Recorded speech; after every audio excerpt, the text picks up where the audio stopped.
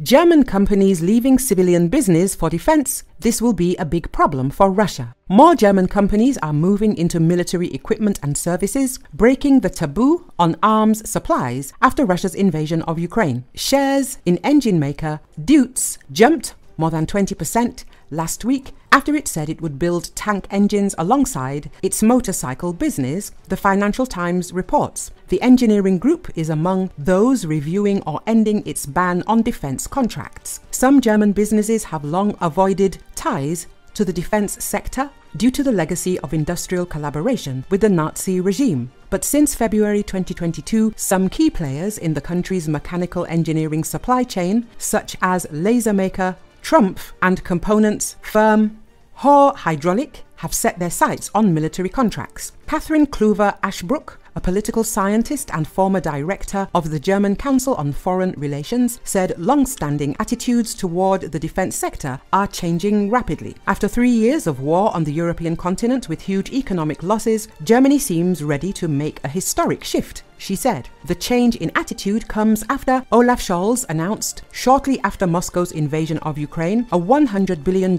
fund to bolster Germany's defenses and modernize its armed forces. He plans to send an armored brigade to Lithuania, the first permanent overseas deployment in the country's modern history, and is reintroducing compulsory military service.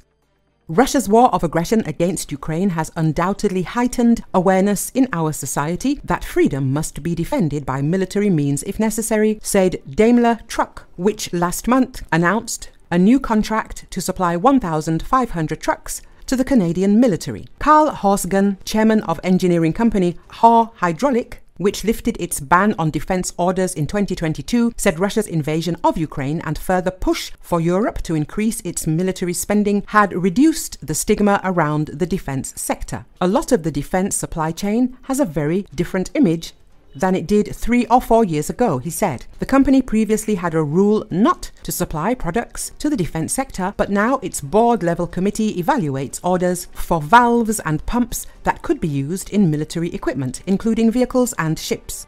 The change also comes as German industry struggles to recover from slumping demand from China. In contrast to the booming defense sector, the country's auto industry has been forced to announce massive job cuts amid a tough transition to electric vehicles. Germany faced a situation opposite to Europe immediately after the Cold War, when companies were faced with the need to convert military production to civilian production, said Christian Melling of the German Council of Foreign Relations. You're thinking how you can use civilian manufacturing capabilities, technologies and procedures to become more effective in the military world, he said. Continental, one of the world's leading suppliers to the automotive industry, has announced major job cuts, but recently launched a scheme to transfer hundreds of its staff to German defense contractor Rheinmetall. Peter Sebastian Kraus, Rheinmetall's chief executive, said at the time that Continental employees would bring very valuable skills to the company.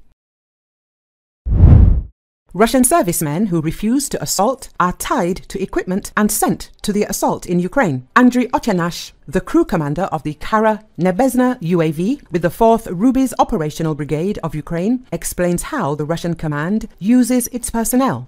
He said this on Espresso TV. It seems that the Russians are sometimes more afraid to go back than to storm the positions of the armed forces. The invaders have different firing squads.